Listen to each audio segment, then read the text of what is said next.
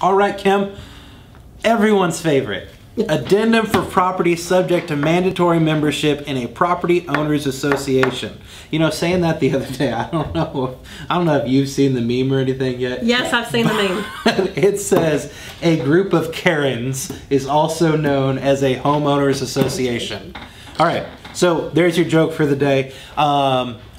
But with all seriousness, let's go ahead and jump into the Karen addendum. I mean, mandatory membership in a property owners association.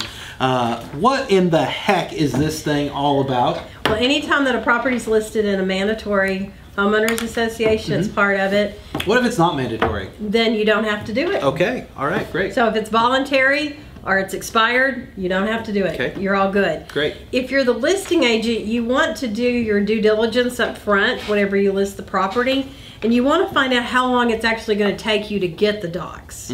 Yes. Because as a listing agent, buyer's agents typically put in paragraph 1 that they'll deliver it within 10 days or 14 days. Well, a seller really doesn't want to spend the money to get all that information until you've gotten loan approval and you've been through appraisal process. Yep. And so you really kind of want more days there if you're the listing agent. However, if you're the buyer's agent and they want to know if they can put anything in the property that might be that the HOA docs might preclude, then you know they may want it. They may want it during the option. Just know if you're the listing agent, you've done your homework up front and you know when to do that. Because here's what is so important: if you do not deliver to the buyer those documents by the days listed in 1 or 2, the buyer has a way out of the contract, an easy way. And so when agents come into me and say, how do I get my buyer out of this contract, this is the very first addendum I go to. Yeah. And start counting days. Exactly. And then we advise them to seek the advice of an attorney. That's right. All right. And then paragraph 3 here would be what? Well, if buyer has received approval of the subdivision information before signing the contract. So it could be that you've already done your due diligence and you've already gotten it. And a lot of homeowners associations that are not ran by property management companies, they actually have them on a website where any homeowner can go on and get them. Yeah. So again, do your due diligence as a listing agent. And then under what circumstance would you choose buyer does or buyer does not require an updated resale certificate? So the buyer does not require subdivision information. Okay. So the subdivision information could be if a buyer's moving within the same subdivision, has lived in the subdivision before, or knows the subdivision HOA is about to expire, because sometimes they do expire. Yeah. So keep in mind though, if there is a mortgage, the lender is going to want a resale certificate regardless of whether you've used the addendum or not. Yeah. So what I'm talking about right here is this one where it says buyer does or buyer does not require an updated resale certificate. Yeah. So that's up to the lender. That's going to be totally up to the lender. Yeah. And then as Kim mentioned here on paragraph 4, it's buyer does not require delivery of the subdivision information. This would be if they're moving within the same subdivision. And once again, it all refers back to the lender because the one who's paying gets the final say all the time. All right, let's go with paragraph B, material changes. What does this mean? Well, if seller becomes aware of any material changes in the subdivision information, seller will promptly give notice to the buyer. So if the seller finds out that there's an assessment, or if the seller finds out that there's any type of new requirements being put on the homeowners based from the HOA, like if the entire perimeter of the subdivision needs a new fence and they're trying to raise money to pay for that new fence, or if the seller finds out that they're getting ready to fill in the pool and cover it in with dirt and lay some concrete over the top, which has happened. Has happened. They're obligated to disclose that. Or if the seller is changing management companies. So a lot of times you'll have individuals that manage the HOA and they change over to a management company, and so that is something else you also need to notify. Okay. Anything that changes at all with the HOA or any of the common areas, you have to notify the buyer. Great. All right, how about fees? So, except as provided in paragraph 4, paragraphs A, D, and E, buyers shall pay any assessment and all association fees or other charges associated with the transfer of the property not to exceed. Now, a good listing agent has done their due diligence and they know exactly what this is going to be. But this is saying that the buyer will pay X amount of dollars and the seller will pay the rest. Now this is why it's such a good idea to have an amazing relationship with a title person. I don't care what title company you choose, but having a relationship with a great title person, because they know they do these every single day. You can ask them, hey, you know, this subdivision, what do you think something like that is going to cost? And they should be able to go back and think about the previous transactions that they've done and say, hey, you know, it's probably going to be $450 or whatever it is. That way you know what you're getting into and you know what your clients are getting into. Yeah, most of your title companies do a running list. Exactly. Okay. Deposits for reserves.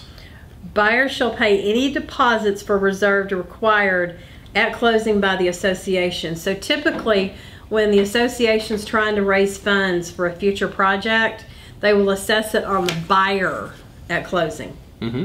And so any deposits at that time will have to be made. And that, again, is something that a buyer needs to know, because you would hate for it to get to the last minute and they're doing a $650 offense assessment and the buyer doesn't have it. Exactly.